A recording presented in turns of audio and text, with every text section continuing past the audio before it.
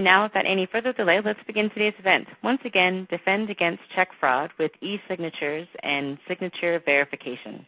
Sponsored by Kofax and hosted by American Banker. I would like to introduce your moderator for today, and that is Mike Sisk. Mike, you now have the floor. Thanks very much, Christina, and I would like to welcome the audience once again. I see that we have a very international group today with representatives from more than 30 countries, so thank you all for joining. We very much appreciate that you've chosen to share some of your busy day with us. We know that your time is valuable, and we will honor that today with what I'm confident will be an enlightening 60 minutes or so of discussion. Once again, our topic today is defend against check fraud with e-signatures and signature verification.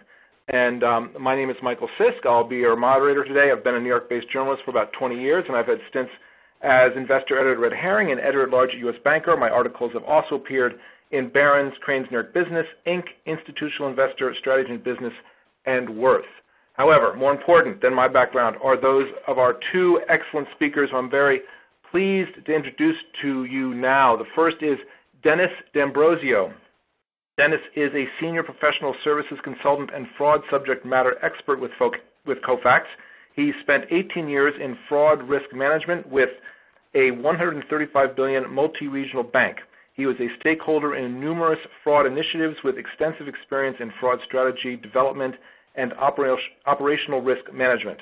His areas of expertise include check, wire, ACH, ATM, mobile, RDC, online banking, identity fraud, account takeover, elder financial abuse, and internal fraud. He is credited with saving the bank millions annually by deploying and managing fraud strategies across multiple payment channels. And we're very, very pleased to have Dennis with us today. And joining Dennis is Jörg Lenz. Jörg is product marketing manager at Kofax based in Germany. He has 17 years of experience in digital transformation and a deep understanding of e-signature and payment processes. He was and is heavily involved in the evolution of the corresponding products Kofax SignDoc for e-signing and Kofax Fraud One for check fraud prevention. Jörg facilitates the synergies of those signature products with other Lexmark solutions, as well as with partners integrating SignDoc or Fraud One into their solutions. And we're also very, very pleased to have Jörg with us today. So, and now just before we jump into the real meat of the discussion here, I wanted to reiterate a couple of housekeeping notes that Christina mentioned at the top. We do have time at the end for Q&A, so we usually have about 10 minutes or so. So please feel free to put your questions into the queue as they occur to you throughout the hour. You do not have to wait until the end to put your questions in. And if we run out of time and don't get your question, which sometimes happens when we've got lots of great content, we will follow up afterward. So please, if we don't answer your question in the time we have today, we will follow up with you. We really would love to hear from you, so please ask away. And we also have a couple of polls today. I always encourage 100% participation whenever possible. We do share the results live with everyone here today, and it's usually just a great way to level set, see where everyone else stands on the issue that we've come together to discuss. So if you can participate in the polls, please do. And I think that kind of brings me to the end of my little opening spiel. I will be back to run some polls in a little bit, but in the meantime, I would love to turn things over to Dennis. Dennis, please, take it away. All right, Mike, thank you. Thank you for the kind introduction as well. So here are a few of the topics we'll be discussing today. Are checks still relevant? What are some of the current fraud trends we're seeing? We'll talk about check fraud prevention. We'll look at e-signature and using e-signature for fraud prevention. And finally, we'll talk a little bit about the ROI of a check fraud solution. So are checks still relevant? Absolutely. More than 12 billion checks were cut in the U.S. in 2015, and over 500 million checks were issued in the U.K. and Canada. The U.S. differs from a lot of developed countries in that paper checks are still used in large part for business-to-business transactions. And although the number of paper checks is declining, they still account for a large portion of the total number of transactions and are still valued as a convenient source of payment.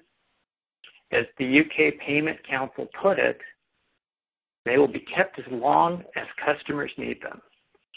This is one of the reasons checks are a predominant target of fraud transactions. Another reason checks are subject to fraud is that the physical items can be easily altered. As well, readily available technology has truly simplified the counterfeiting of checks. And as a result, checks continue to account for a major majority of fraud activity.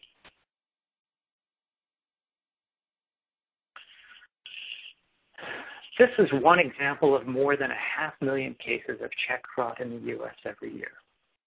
In March of 2016, Ms. Laguzzo of Pembroke Park, Florida, called her local TV station for help when she became the victim of check fraud. She had a bad check valued at $2,395, cashed with a forged signature. The story we've heard before. While the bank likely reimbursed her, it undermines the customer confidence in the payment system. In reality, most check fraud cases never make the news, particularly when it involves business customers. It's not good for business. Check fraud is an ongoing battle against a largely unknown group of both organized and unorganized individuals. The fraudsters pursue the path of least resistance by testing controls and exploiting gaps.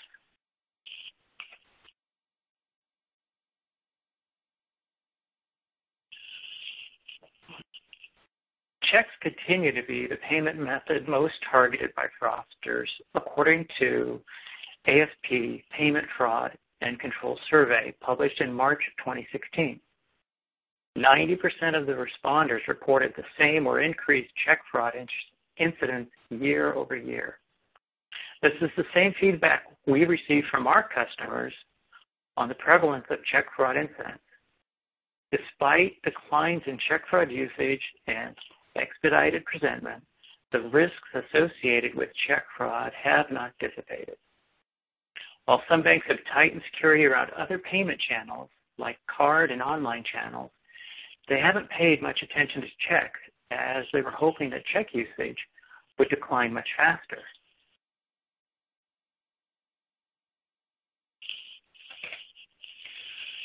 So the check fraud types we're focusing on today involve return deposited items, forgeries, counterfeits, and alterations.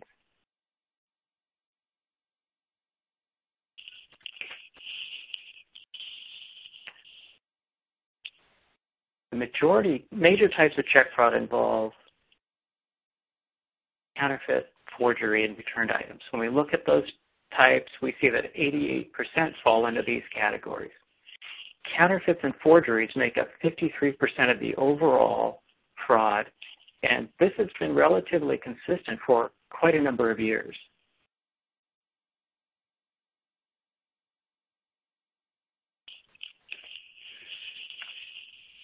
The ABA has been tracking check fraud for over 20 years now. The most recent ABA Deposit Account Fraud Survey was published in January of 2016 and was based on responses from over 100 banks of all sizes.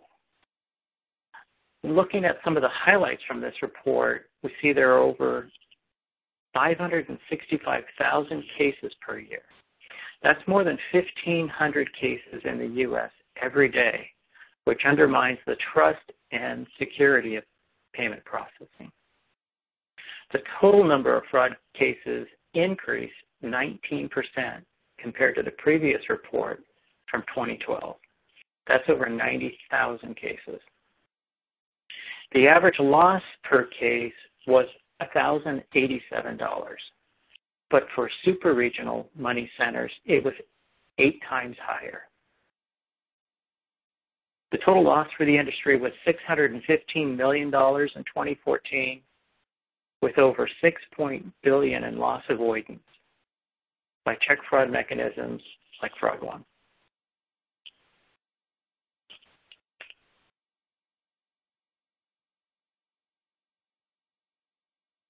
So where are we losing the money? Well, currently 2/3 of the loss originates from over-the-counter items due in part to competing objectives to provide positive customer experiences and the need for real-time fraud controls. Secondly, as banks continue to see customers adopt mobile-friendly applications, we can expect losses attributed to remote deposit capture to continue to grow in the future.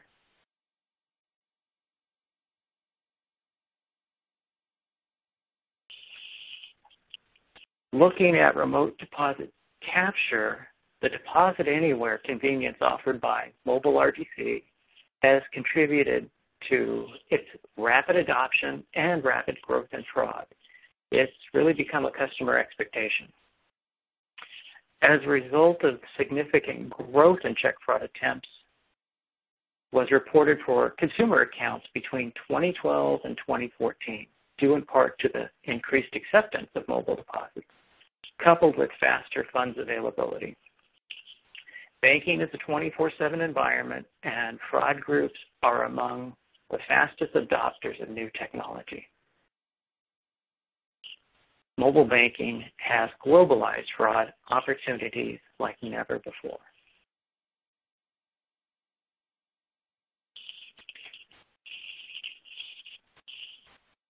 Some of the common pain points most frequently expressed by banks when discussing fraud, one, are the needle and haystack burden, high processing costs, staff resource limitations, limited decision and audit trails, loss risk, and the lack of flexibility to respond to changing patterns or bursts in fraud. These and others may be what keep you awake at night.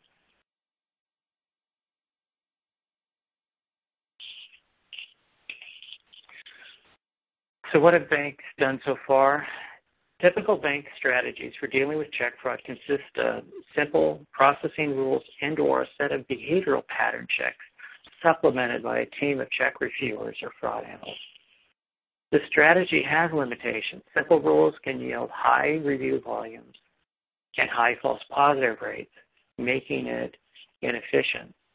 It's akin to judging a book based on the cover alone.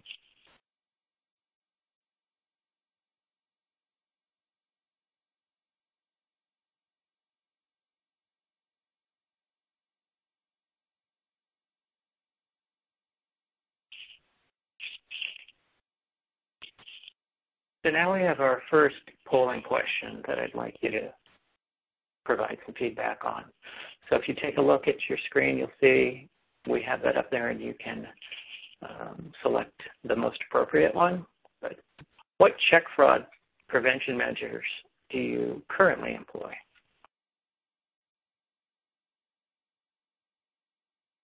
Dennis, if you want, I can jump in real quick. And these are the polls, the first of three polls that I promised that we would be showing the audience. So let me go ahead and read. I'll read through the question is, what check fraud prevention measures do you employ? And let me read through the questions here. I mean the possible answers to this question. And hopefully by that time everyone will have had enough time to make a choice. So we manually verify a random sample of the submitted checks.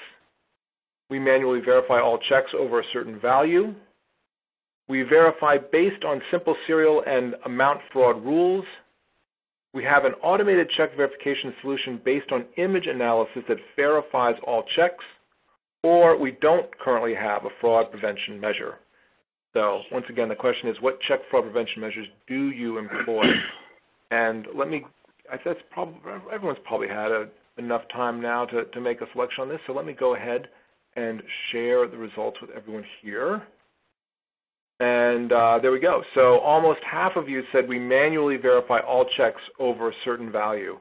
And that was followed by we have an automated check verification solution based on image analysis that verifies all checks. About 20% of you chose that one. So thank you. That's interesting. And we've got two polls in a row here. So I'm going to go ahead and just run us right into this next poll. And this one is, what has been your company's experience with check fraud losses over the past 3 years? And once again, I'll just read through the answers here, and everyone can take a moment to make a selection. Check fraud numbers have decreased. check fraud numbers have remained the same, check fraud has increased due to traditional check fraud, or check fraud has increased due to remote deposit capture. So let me give everyone just another moment or two to answer that question. And then we will share, and we will be off to the races with the remainder of our program. Okay, let me go ahead and share. And here we go. So pretty well. So check fraud numbers have remained the same. About 37% of you said that. Check fraud has increased due to traditional check fraud, 26%, and 24.5% of you said check fraud has increased due to remote deposit capture. So interesting results. Let me just ask Dennis really quickly, any thoughts on these last two polls? Anything that you thought was particularly surprising, or were they the results mostly in line with what you were expecting? They were quite in line with what I was expecting. I'd say we definitely see that the need to verify checks is still a necessity. It's something our customers expect, or your customers expect. But we see that there's really not a lot of diminished or decreased check fraud out there. In fact, just under 90% of the responders have either seen an increase or the same level of check fraud. Over 50% saw an increase. So it's not a trend that's going away anytime soon. As long as that payment channel is available, you're going to see fraud in it. So it's just resounded what I was expecting. Interesting. Thank you. Thanks, Dennis. All right, good. So that actually brings us to Jorg's portion of the program. So let me officially transfer things over to you, Jorg. Please take it away. Yes, thanks to everyone participating in the poll from my end as well. That sort of insight is a little bit similar to industry numbers we are receiving from around the world. For example, from the U.S., that the major and the larger banks, they expect that fraud due to forged maker signature is either going to stay the same or is due to increase. So reason enough to dig a little bit more into check fraud prevention options and also into the methods of those check fraud prevention steps that have proven to be successful. So first of all, a little bit about the challenges and the goals that we're facing. Preventing check fraud requires an efficient detection of fraud attempts. So as the result of our first poll has shown, the organizations in our audience have different strategies how to deal with that challenge, and amazingly 15% currently don't have any kind of fraud prevention measure. So quite good reason to change this in 2017, presumably. Banks are under increasing pressure to make pay-no-pay decisions as soon as possible, because sometimes they have to meet regulatory requirements. For example, check truncation, introduced in the U.S. 2003 with the Check 21 Act. This becomes a reality in the Philippines this year. They are starting with check truncation. Customer expectations are changing, and among these expectations is an instant availability of funds on day zero, so the same business day a check is deposited. This leaves little or no time for those who ought to detect and fight fraud, those fraud analysts. And they face the flood of items as displayed on this slide on the left, and they fight the daily needle in the haystack burden. In order to make the work of analysts as efficient and a little bit more pleasant, they should be able to focus their attention only on highly suspicious transactions. Dealing with so-called false positives, items inaccurately flagged as suspicious, is wasting their precious time. So one of the key performance indicators is a low number of false positives, and we'll touch this again in a few minutes. First, let's have a look on the major components of fraud detection. One of them. The whole webinar started with a forged maker's signature, and we're looking now into the science of signature verification. Fortunately, quite a few of you that are with us here are already using automated methods to identify not only forged signatures, but fraud attempts in general. The case of fraud victim Ms. Loguzzo, when a bad check was cashed with a forged signature, and the industry figures show the demand for some serious signature verification. It's actually a scientific discipline in which forensic experts specialize in. So it's not the graphologists. We are not looking on the quality, we're looking on quantifiable things. Several banks in the US are leveraging automatic signature verification now for around a decade. Among them, I think at least 3 of the top 5. On a peak business day, signatures on more than 15 million checks are verified with this software. What the software actually does is to examine signatures similar to forensic experts, comparing various characteristics of signature images, like the ones you can see on the slide here. Automatic signature verification software decides in milliseconds after extracting and weighting these characteristics, combines them in parameter vectors, calculates using a neural network, and defines a level of similarity between the signature from the current process, the daily check, the gyro document, and a reference signature. Natural variations of signatures are also taken into account. So you can imagine that if you would do this visually, it takes minutes. If you do it with the software, it's just a matter of seconds. Some more challenges and goals around that one. Automatic signature verification basically requires 2 databases. One to handle the items from the daily payment processing, like checks. Another one to handle reference signatures and mandates. Who is allowed to sign for what, which time frame, perhaps together with whom. So depending on what you exactly want to verify, can be relatively easy or relatively complex. Automatic signature verification is, for example, part of a holistic check fraud detection solution, the one that is called Kofax Fraud 1. This solution sits between an imaging solution and the payment solution to support no pay or no pay decisions that need to be made for checks and gyros. Suspicious items marked on this slide with an asterisk and a warning indicator are excluded from clearing to be passed to trigger payments and passed to fraud analysts for subsequent inspection. What are they actually doing? Well, they typically look with a given signature and the reference signature. A signature may be forged, it may be fraudulent, but it's one aspect. As we've learned in one of the figures previously, there are other aspects relevant to a holistic check fraud detection and check fraud prevention. Fraud detection and accuracy may be significantly enhanced if additional verification engines cater for detection of check fraud attempts. So there are 5 aspects we can highlight beyond signatures. The date, validating if this is within a specific date range. Payee recognition, comparing payees against white and blacklisted payees. The amount, checking if the amount conforms to rules bounding the legal and courtesy amount limits for this account type. The amount entered on pre-authorized drafts may be verified if it matches a pre-authorized amount. The MICR, magnetic ink character recognition line, may show traces of manipulation.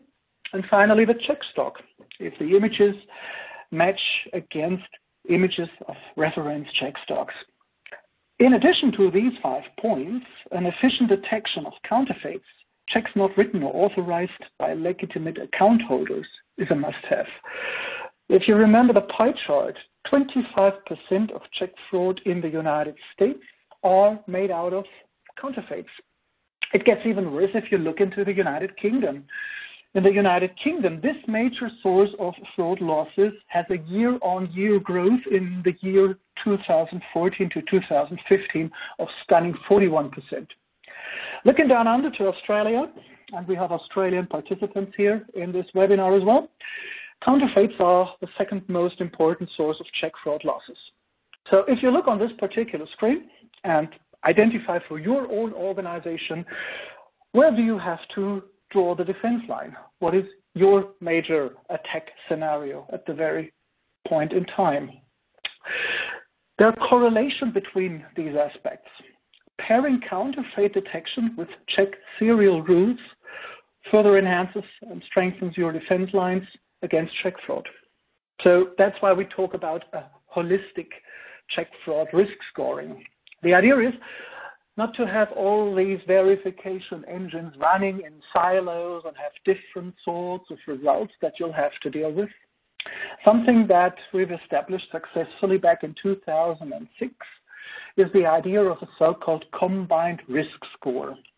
And in Brazil, for example, Kofax customers also have integrated a verification of the taxpayer registry identification number code, something not as relevant in the US. At the end, when using in combination of whichever engines selected from above, these are partially selected from Kofax engines and third-party engines, at the end you'll get a combined risk score, sometimes abbreviated as CRS. Let's have a quick look into the signature reference database and why we are focusing on e-signatures in this webinar as well. One of the challenges to enable automatic verification of signatures and mandates is a housekeeping task. Signature references should be in good quality, up to date, and reflect current signing behavior. Electronic signatures, if they're based on handwritten signatures, provide an excellent option to keep this housekeeping task and to keep the reference database up to date with clean, crisp signatures. Taken, for example, either if a customer visits the branch or interacts with a consultant in the field, and we'll touch this in more detail very soon. So we've talked about KPIs, key performance indicators, performance figures. So just one example over here. Banks score these performance of check fraud solutions based on KPIs as shown in this slide, and these are based on real-life numbers from a large US bank. After first year of Fraud 1 in production, their false positive rate went down from 1 truly fraudulent item within 2,000 that needed to be reviewed to just something like 100 items, and you'll find one truly fraudulent item. The productivity of fraud analysts increased by 40%. A total value of $4.5 million in fraud attempt was prevented in the first year in production. This changes a little bit over time in the subsequent years because there are changes in the fraud patterns, and so this number fluctuates a little bit. Fraud losses were reduced by 60%. So you can imagine that if something like 4.5 million of fraud attempts were caught, they started with something like 7 million of fraud that they had to deal with. The ROI was achieved within 24 months. In 2016, this particular bank added another level. They added payee verification as an additional module, which helped them to decrease the false positive rate by another 7%, enabled them to go for lower dollar fraud items. So let's switch to the next option for further improvement. This and other banks look into in 2017. That's when we are talking about electronic signatures. But before we dig into details, I'd like to pass over to Mike once more for a quick poll to see where you are standing in terms of e-signature adoption and e-signature understanding. Mike, please pick it up from here. Excellent. Thank you, Jörg. And here we go. So our third poll of the program as promised. So the question is, are you using electronic signatures today? And there are 6 different possible selections here. I'll read through them. Yes, we do, and we capture signature images. Yes, we do, but we do not capture signature images. We just use click to sign. No, we don't, but we are currently implementing an electronic signature solution. No, we don't, but we are evaluating a short list of electronic signature solutions. No, we don't, but we are researching electronic signature technology. Or finally, no, we have not considered electronic signatures at all. Guessing, well, we'll see how many people say that. But I will give everyone just another few moments to make your selection here, and then we'll be on to the final portions of our program here. Okay, that's probably enough time. Let me go ahead and share results with everyone. And okay, so 27.3% of you said yes, we do, and we capture signature images, and 16.4% of you did say no, we have not considered electronic signatures. So a higher level there than I expected, at least. But Jorg, please let me turn it to you and ask you any surprises here from your perspective. Well, if we look on this particular results, it's not necessarily surprising, and perhaps those 18.2% that are currently just using click to sign may have not had any kind of thoughts around signature images or even going beyond signature images. So perhaps a good reason to familiarize with options that you can really use in 2017 onwards. And hop over from this little reality check to, this is where 18.2% of you are currently standing, and click to sign basically, well, let's quickly walk through these options, how to e-sign. As we know, in the US, the most frequently used method is this one. Typically, you are keying in your name in a signature field on screen, clicking accept triggers the signing of a document, and a signed document displays the name in a cursive or handwriting font, maybe with some information about the e-signing software even included. For many cases, this method is sufficient and good enough, but of course, it doesn't help you if you have a check fraud detection problem and something with forged maker signature.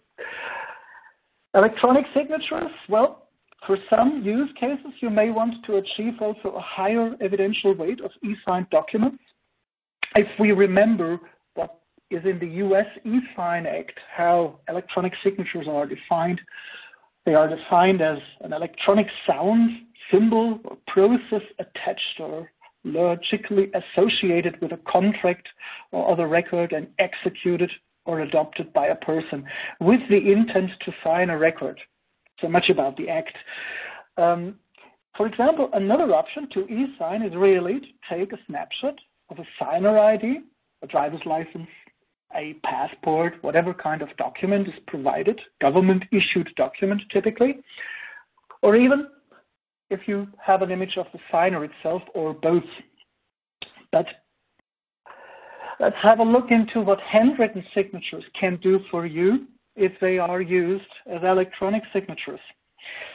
They may be digitized throughout the writing process on screen, and there may even be more to the handwritten signature than just a dump signature image only. So what we see here is an image of signing on an iPad, could be a tablet, smartphone, and some of you may also have some signature pads in place or interactive pen displays. Reason to look into this one a little bit deeper. In many cases you sign today, the capturing quality of handwritten signatures is unfortunately poor. So you may have the impression that your signature is not taken seriously at all. For example, if you sign when receiving a parcel at your doorstep, paying a taxi, or checking in at a hotel. What's important to know for taking handwritten signatures in serious manner and in a way that it helps to prevent check fraud. There are two basic characteristics of handwritten signatures: the static image and the dynamic biometric signals from the writing movement. For improved automatic signature verification in check processing, the primary focus sits on the image, because that's the one what we need also when we look on checks. But a quick look, because many people think, okay, so if I'm just signing on a document and provide my handwritten signature, how is this protected against manipulation? Can this be a secure method, even superior to some click-to-sign approaches? So quickly, what's underneath the hood of e-signed documents with handwritten signatures? Using an appropriate software, they contain much more than just the image of a handwritten signature, created with digital instead of wet ink. For example, Kofax SignDoc is compliant to ISO standards in two ways. The green side shows you a little bit about capturing biometric signature data, and the blue boxes, they talk about how this document is actually secured against manipulation. The result is a self-contained document. The integrity may be validated because signatures are embedded based on an ISO standard to create a so-called signature object. So you can validate this with any standard PDF reader. And this is something that you ought to use when you, for example, use signature capturing for account opening, for withdrawals, for contracts, etc. So whenever you do e-signing, think about the evidential weight of an e-signed document. The other component is it ought to be a paper-like experience. So there are some differentiators to if you just sign with your finger on any kind of smartphone and you really do not want to use the signature for a later verification. Today there are many options for capturing handwritten signatures without paper and taking it seriously. One of the most popular accessories to the iPad are styluses. Some of them even come with ballpoint tips and are capable to capture biometrics of the writing pressure, something that you definitely can see when applied throughout the writing process. So there are various options. There's a broad choice of suitable Android and Windows tablets, smartphones, as well as signature pads, and interactive pen displays for in-branch usage. Likewise, the ability to plug in different verification engines for fraud detection to calculate a combined risk score, as you've seen some slides before. Make sure that an e-signing solution is not limited to specific device types, so that your goal for evidential weight can be achieved if you want to leverage this for check fraud prevention. Some other aspects are, to summarize this a little bit, it does not need an iPad Pro with a pencil, but it works perfectly fine with such a combination if you want to provide customers with a signing experience which they perceive as convenient and also as trustworthy, and which provides you with data suitable to raise the bar in your defense against check fraud.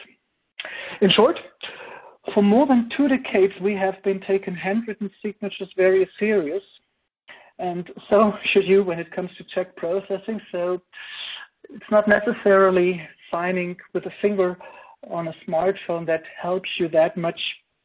Among banks with assets of more than 75 billion in the 2015 ABA Deposit Account Fraud Survey, 37.5% are expecting an increase in fraud losses by forged maker signatures, and 62.5% expect that losses remain the same on a high level. And we have similar statistics from the United Kingdom, Australia, from South Africa, even from countries like Mauritius, that forged maker signatures will remain a challenge. So, Dennis, may I ask you to wrap up now the value of e-signing in defending check fraud, the benefits for Know Your Customer, and how this appeals to generations X, Y, Z, even the millennials, before we turn to Q&A. Absolutely. Thank you. So let's take a brief look at e-signature and check fraud prevention. So what are the benefits? What are the features and benefits of e-signature? Well, e-signature capture, it eliminates the need to archive paper signature cards or manually scan them and do an image archive. It can make signatures available for other authorized business units, creating more of an enterprise archive. And it can speed up your onboarding process and improve the overall customer experience.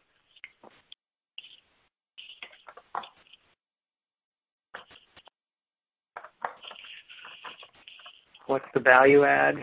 it reduces the overhead associated with the paper handling. It shortens the time to service for the overall better customer experience.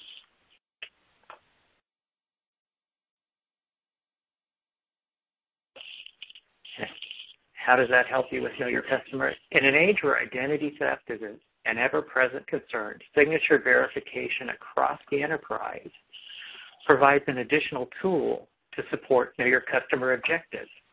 Signing tablets have advanced beyond the pixelated terminals we're used to have the look and feel of traditional pen and paper now. Companies have been digitally archiving signature documents for years, but may not necessarily be leveraging them as an authentication tool for account opening, loan onboarding, over-the-counter withdrawals, cash and credit advances, and even employee fraud monitoring. Today's tech-oriented generations are ready and waiting for it. Thank you.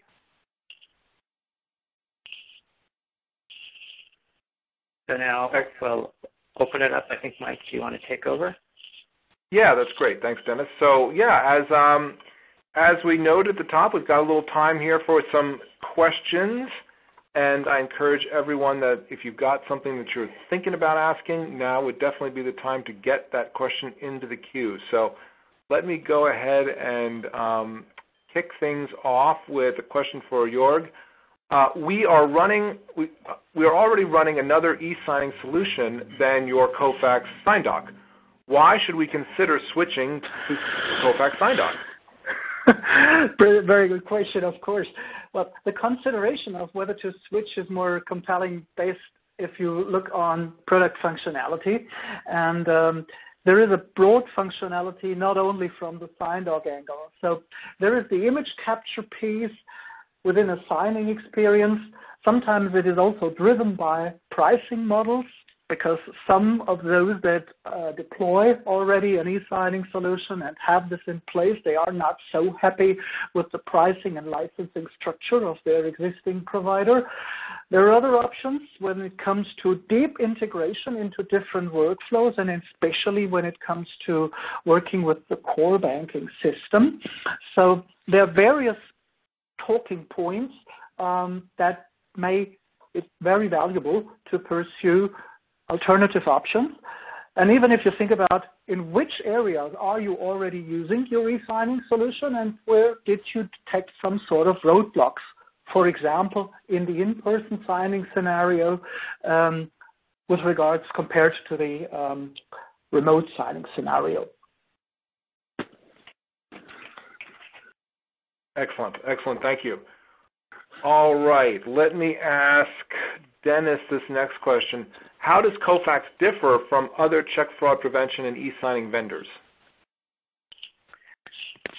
I'd say because FraudOne is using image analysis to compare and clearing checks to reference images. So we're going beyond the microline, as I like to say. You're looking at the check stock. You're looking at the signature. We can look at the payee. You can risk rate or use black and white lists to vet that item and determine a level of suspectability. From the e-sign end of things, the audibility of a signed document, DocuSign, is not fully contained, and we feel we're superior with on-premise capabilities.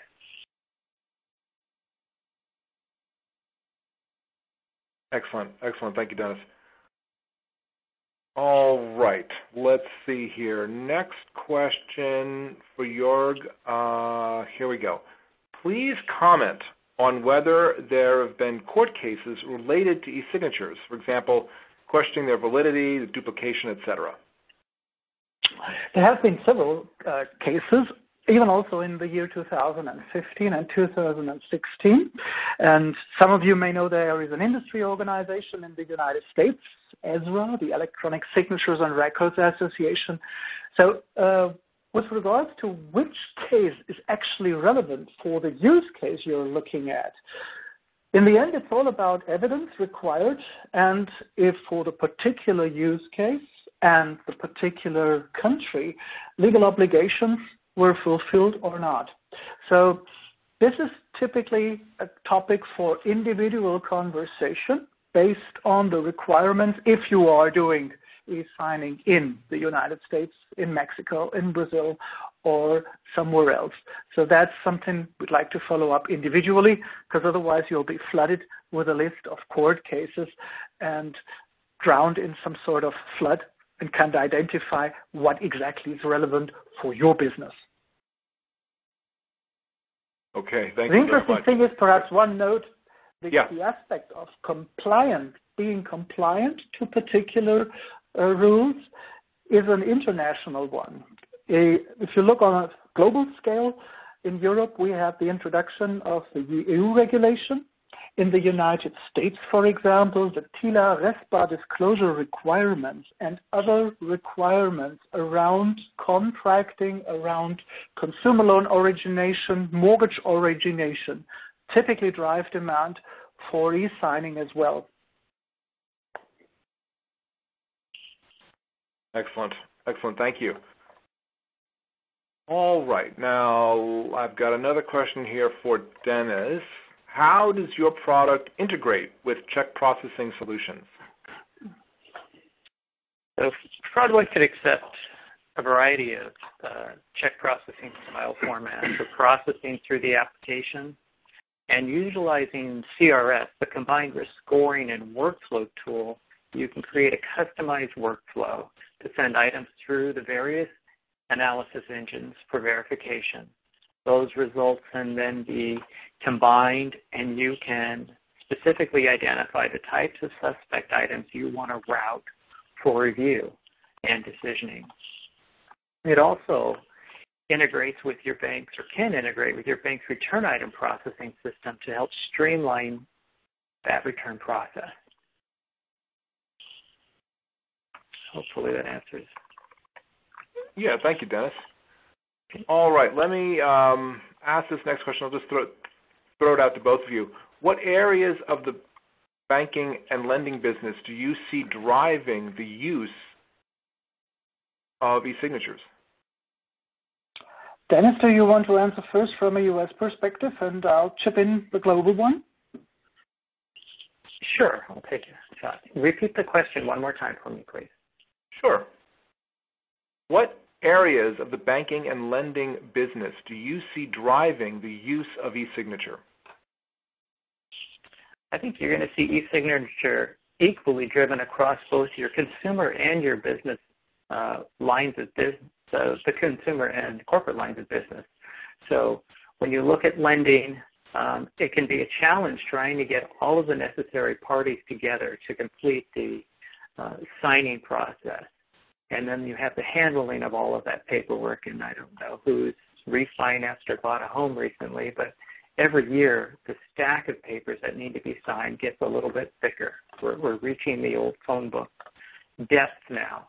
So with an e-signature process, you encapsulate that, you streamline it, you give the customer the ability to view those documents, sign them in a much more efficient manner, and you can send them that entire portfolio back electronically, eliminating some of the paper archiving. I think it's something that customers are looking for. Yeah, and beyond that, of course, it's once again compliance, compliance, compliance, and this is from the U.S. perspective, but also from the global perspective. So we do have that sort of evidential weight around anything that's going to happen in customer onboarding.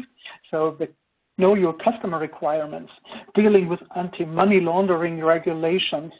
And we had several cases also with fraudulent account openings that made headlines in 2016. So it is really, from at least what we see, primarily compliance, even prior to, okay, I want to cut down costs, I want to be a little bit more efficient. The need for e-signatures is typically driven with this one word.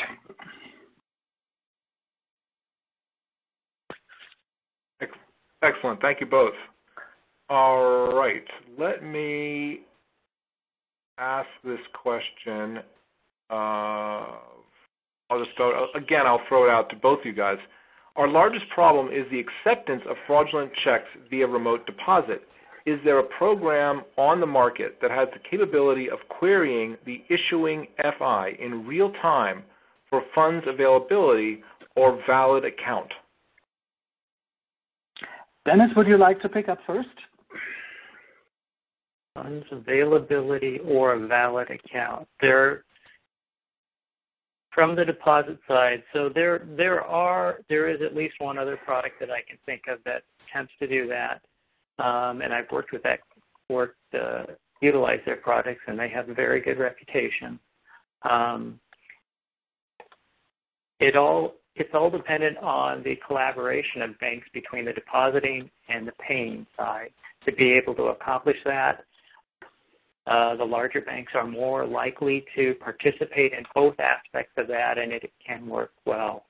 So it does fit that need. It will not tell you whether or not the check is a valid check, but it can definitely help close the gap on whether that check is issued on an account that's even open.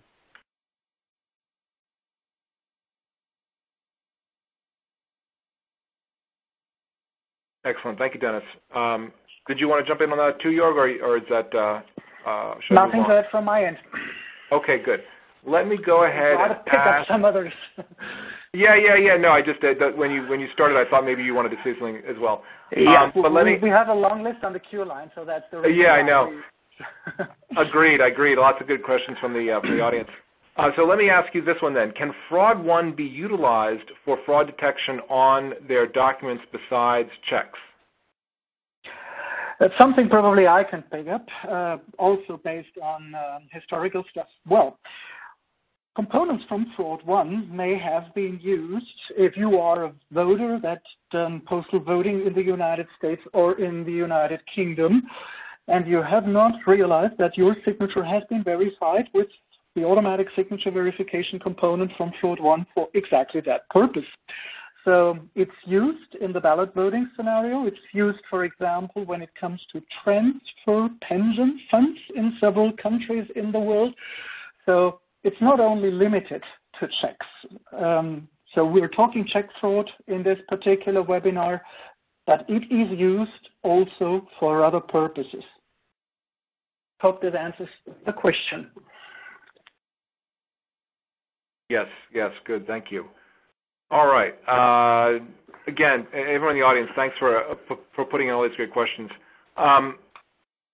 Next one, how accurate is the payee module in reading the payee line?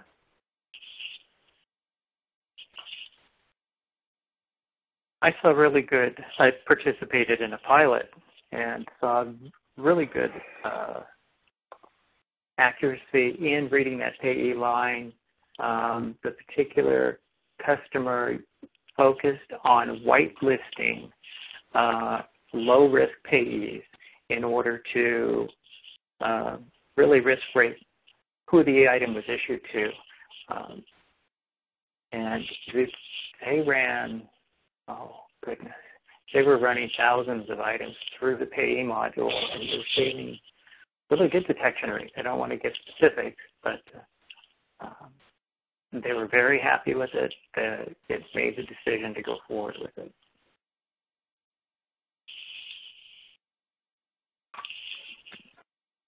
Okay, great. Thank you very much, Dennis. And that brings us pretty close to the top of the hour. There are a couple more questions that are, I think, appropriate to answer individually. So we're going to do those offline. So thank you, everyone, for asking the questions that are in the queue here. But we're just about the top of the hour anyway, and I would like to take just a moment to thank Jörg and Dennis. It's been a great hour of discussion, and judging by all the great questions we've got here at the end of the hour, definitely something that resonated, and it was also an international audience, so it's a global issue that we're talking about here. So, and thank you everyone in the audience for being here. We'll be sending you a follow-up email in the next couple of days that'll have a link to this recording and that you can kind of review at your leisure in the future to kind of go over the material that we've discussed. So please keep an eye out for that in your in your inbox. And with that, I guess I'll wrap it up. Wish everyone a wonderful rest of the day, and I hope you'll join us again here very soon. Thanks so much.